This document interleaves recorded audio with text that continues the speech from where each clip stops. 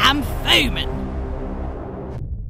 You're watching East Anglia. Angrier. Anglia. Angrier. Anglia.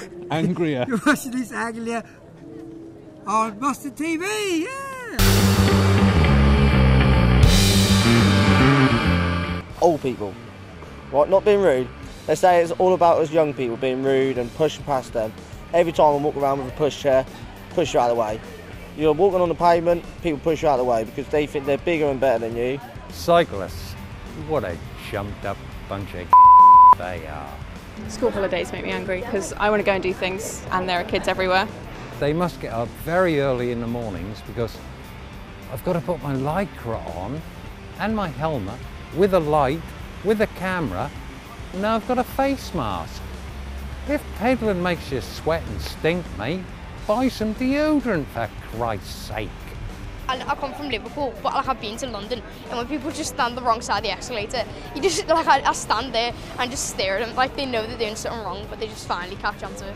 When you go into a supermarket and you find that people have left their trolleys in the parking spaces and you go to drive in and there's trolleys stuck in, I think they should take them back.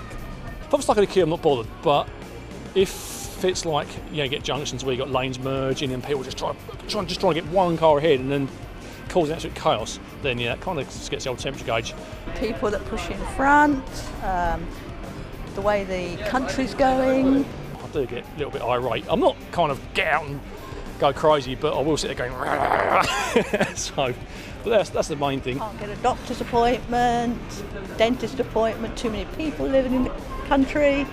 Don't get me started. Not too angry about too many things, apart from maybe Luton Town. As a Watford fan, yeah, deep hatred for Luton, I'd say. And the Tories, actually, yeah, Luton and the Tories, two top ones. Everything annoys me. I think it's my age. This is Norfolk, mate. We don't have fashion. We're lucky. We're just one step up from bin bags. Oh, well, we aren't even that far off if you go to Durham. Walking along this street, having a chat with my mate, and this camera crew comes up and starts chatting to us. Nothing more annoying. So my wife's snoring. But don't cuss that, please. I don't buy anything unless it's in TK Maxx, mate. I am fuming.